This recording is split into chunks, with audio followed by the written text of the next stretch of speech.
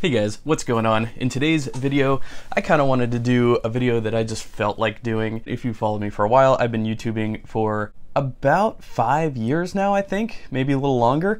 Over this time, I've sort of amassed a really great boot collection. I'm truly blessed to have all these boots that you see before you. And today I wanted to do my top 10 boot picks.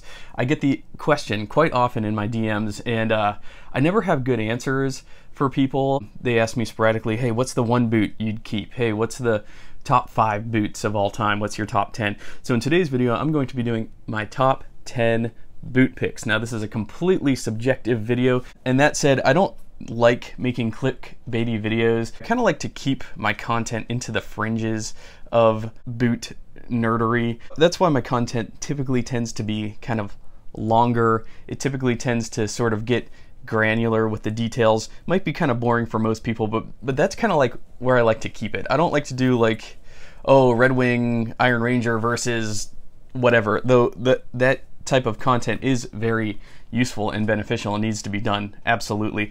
I just personally never liked doing that type of content. Like, I like to stay in the weeds. I like to discuss topics that aren't discussed. That's what really interests me. I like to explore. I kind of get bored covering ground that's already been covered. That said, I do kind of owe it to my audience to do a top 10. So here we are, we're doing my top 10 boot picks. I have over 120 pairs of boots in my rotation. Might as well not call that a rotation anymore. It's more like a sickness. That said, I am trying to thin out the herd. On my website, dalesleatherworks.com, I do have a section for boots that I'm selling, and so you can check on that periodically. I will sporadically load boots onto there that I'm ready to part with. I will always sell them at a fair price, so check that out. Also check out my site. I sell a lot of kilties, cuffs. I do custom bags, of which I have a few staple bags on there now that I plan to keep as like sort of stock runs. That said, they will be built to order, so please allow 4 to 6 weeks for delivery on those. And then I also do insoles. Those have been a big hit. If you have any questions on insole sizing, please reach out to me. It is kind of tricky as my insoles do run small. I have sizes 40 to 48 now, so should cover most sizes. Gives you a good bump. Really helps the boot fit better if they're a little big. Let's get started into my top 10 picks. I am very excited. I'm not ranking these. Again, these are just the boots that I would grab if I could only choose 10. And this is to cover my own subjective choices, my own opinion, my own selfish wants and desires in a boot. All right, so first up, this is gonna be the NYX Swashbuckler boot in Horween's natural waxed flesh. These were designed by my buddy Angel at Nobleman's Apothecary. He's a great dude, good friend of mine, and he designed this makeup, and I absolutely love it. We've got a nice packer heel here. These are really heavy boots. These boots are overbuilt.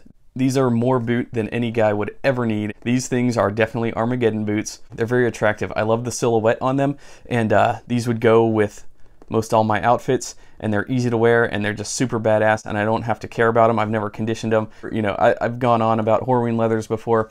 So we've got the waxed flesh version on the vamp and on the back heel stay, and then we've got the waxed flesh smooth out on the quarter and the shaft panel. So super cool. The eyelets are super hardy. Just everything about this is super hardy. We've got a Nobleman's Apothecary kiltie in there. This is just a tremendous pair. I wish I could wear them more because my rotation is just so out of control right now. All right, next up, it's gonna have to be the White's MP service boot in olive waxed flesh. Just look at these. Part of the reason why I love these so much is because they're tall and they have that military look about them, and they have this Cuban heel back here, thick veg tan. Yeah, 2 layers of very thick veg tan on the leather sole there. It's got a real good old world aesthetic about it, good World War II service boot aesthetic about it. The eyelets are super hardy too. These won't cinch down. These are super hardy brass eyelets.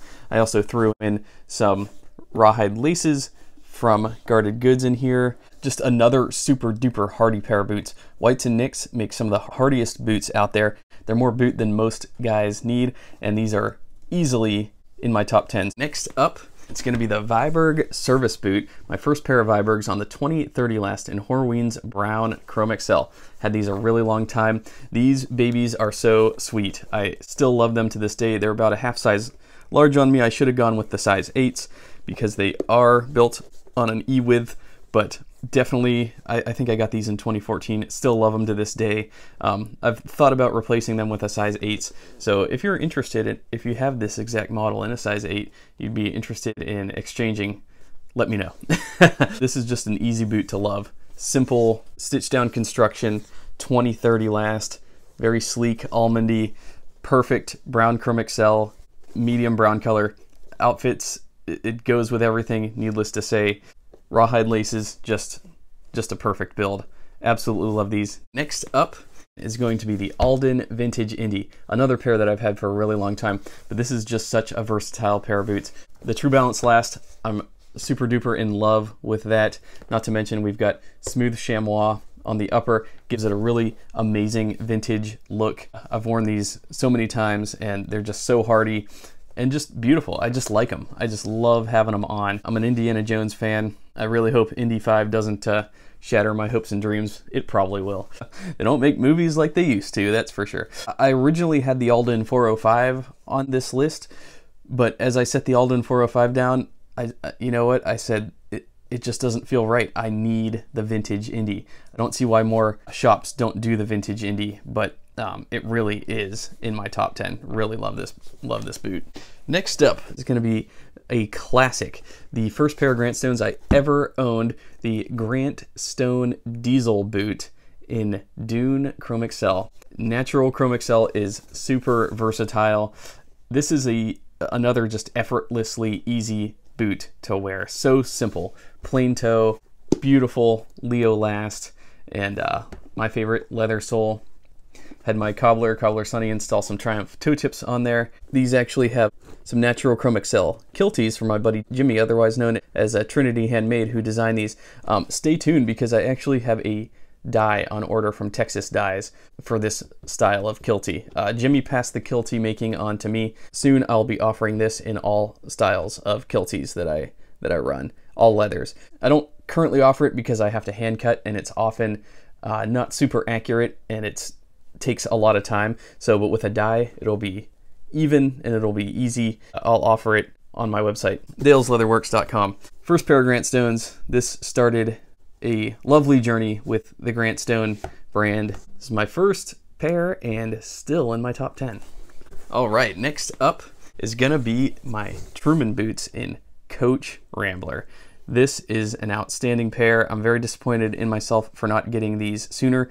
Coach Rambler is such an amazing leather. Truman is really the only maker that runs it. They're really the maker that put Ramblers on the radar, at least for me. I love everything about this boot. It's so beautiful. It's so perfect. Everything I'd want in a boot. It's got smooth flesh. It's got rough flesh. It's got different colors coming through. It's got a nice soft tongue. It's got really hardy hardware. The hardy hardware is something that I have to commend Truman on, and Nix and Whites, because a lot of makers like Alden, they use those speed hooks that are kind of they're not as robust, they're not as thick, and they can bend down. Truman does not compromise on materials like that, and so Coach Rambler, it must be in my rotation, no questions about it. Not to mention, it just has such a gorgeous glow in the sunlight. It's got that really nice bright orangey type glow that just, you can see it from miles away.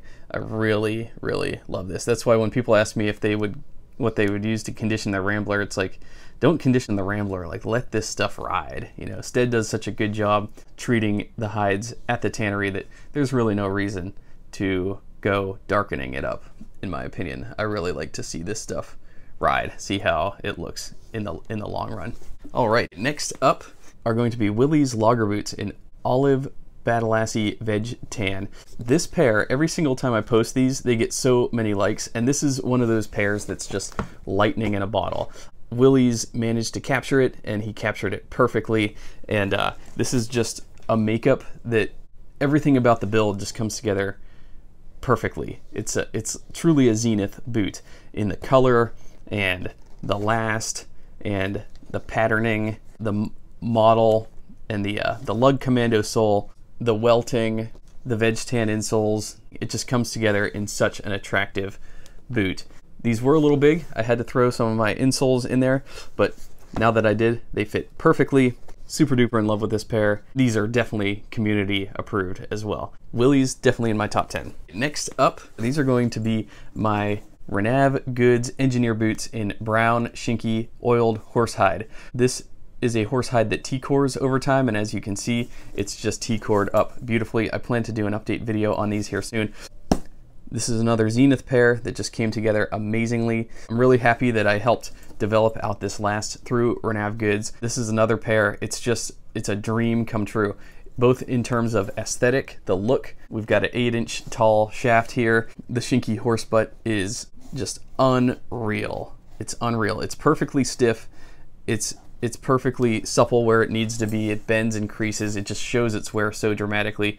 And I love everything about the way this boot is patinating. I took these on a trip to Puerto Rico recently, hiked through some rainforests in them, really got a good patina going on. Super duper happy with these. These are definitely in my top 10. Renav Goods brown oiled shinky horse butt engineer. Next up is going to be the Grant Stone brass boot in Maduro shell cordovan. This is a perfect boot for all intents and purposes. This is a boot, the fit is so good, the look is so good. It's in a rare shell color that is, you know, pretty hard to get your hands on, doesn't come around every day. This is an all-around one and done boot, commando sole, mock toe, rugged as hell. I took these with me on my trip to Alaska and went on several hikes in them, and they performed wonderfully, and they're just a perfect hiking boot, lifestyle boot. Obviously shell cordovan is a highly sought after leather. I really love the folks at Grant Stone. They're really doing a great thing with footwear and making them affordable. Speaking of these brass boots in Maduro shell cordovan, I actually wore them to a Grant Stone meet and greet event recently, and it was just a phenomenal time. It was a dream come true for me. All the legends were there. Ali from the Vintage Feather, Ticho Blanco, Wyatt Gilmore, Giovanni, Jake of Almost Vintage Style, Ben from Stitch Down, first time seeing him in person. Ticho is super nice in person as well. Really enjoyed hanging out with all of them. Nick from Stridewise was there. He is an absolute party animal, and I mean that in the best ways possible. Getting to meet these people face to face, they're all just so amazing. Super good people, super friendly. I had the best time ever with them. It was such a good time. Everybody wore Grant Stones. We got to peruse some of the upcoming releases, including some marbled shell, and also, most excitedly for me, was seeing their Garrison boot, which is going to be a cap toe model, a perforated cap toe boot. Just an outstanding event. Special thanks to Wyatt for inviting me. It was a great moment for me, meeting all these people that I've followed for so many years, who are near and dear to my heart, and getting to see them in person. It was something really special. Anyways, continuing on with the video, these were the Grant Stone brass boot, Maduro shell, definitely in my top 10. All right, next up is going to be my Truman boot in Stone Rambler. I said it in the video, and my thoughts on this still run true. This is everything I've ever wanted in a boot. I know a lot of guys would really like Java Wax Flesh to be in their top 10, and for good reason, but for me, I prefer the Stone Rambler. It's still got that nice dark aesthetic. The Rambler just has so much character. I really love Stead Rambler, and the way that this whole thing just came together, just such a beautiful, earthy color profile about it. Stone is such a good name for it, and that lug commando sole, that Goodyear welt with a storm welt. I really feel like these are me. I really feel comfortable in these with doing all earthy tones. Rambler has a really nice sort of stiff temper about it, really holds up very nicely. So for that reason, the Coach and the Stone Rambler Trumans are definitely in my top 10 picks, no doubt about it. And if you wanted some Truman boots in Stone Rambler, you are in luck, because yesterday, June 23rd, they just released. They have a new fresh batch in stock, ready to ship. I heard also that they're restocking the Coach very soon as well. All right, next up is going to be my Viberg Boots on the 2040 Last in brown, shinky, oiled horse butt. That's right, 2 different makeups in this video are in brown, oiled, shinky horse butt. The reason being is because this really might be one of my favorite leathers, period. I love Rambler, I love Shell, I love Chrome XL, I love waxed flesh, but this Shinki horse butt from Japan, it's super rare, and the Japanese are really doing something unique with their horsehide. It starts out just super opulent, but it is delicate. It's kind of like how French make their macaroons, right? They crumble easily, they're not overly sweet, they're just like that perfect sort of concoction where the process to make it is delicate, and they're beautiful when they're ready to be eaten, but then they get messed up very easily. It's kind of what Shinki does. They produce some of the most refined horse butts on the planet, and yet at the same time you see how it T-cores and patinates so beautifully and so quickly. Not to mention the 2040 last. Great fit for my foot. I love that rounded out last. Still on an E-width and that perforated cap toe. Everything about this makeup is just stunning, and for that reason these are definitely in my top 10. These picks are in no particular order, by the way. I don't have a number one, but these are just the boots that I definitely can't do without in my rotation. And so as an honorary runner-up, we've got the Junkard service boot in Bourbon Shell Cordovan. Horween Bourbon Shell. I really love the chain stitch welt around here, and just another grail pair of boots. Just another pair of boots that will go with everything. They fit me really good. Bourbon is a rare color. We've got a leather sole. Just a beautiful aesthetic. For that reason, these are an honorable mention in my top 10. They didn't quite make the top 10, but these could easily be a one and done boot for me. So anyways, I hope you guys enjoyed this top 10 boots video. What did you guys think? What boots would you have liked to seen in this list? Which boot is your favorite? I said it was going to be a top 10. It was actually sort of more like a top 12. I guess it's the top 10% of my collection since I have 120. So 12 is just going to have to do for now. It gets really hard. In fact, I wouldn't want to part with the top 70% of my collection, to be honest. So many good boots in this lineup, and yeah, very hard decision. I thought about this for a long time, which would make it to my top 10%. Thanks a lot for watching, guys. Let's keep the love of boots alive. I'll see y'all in my next video.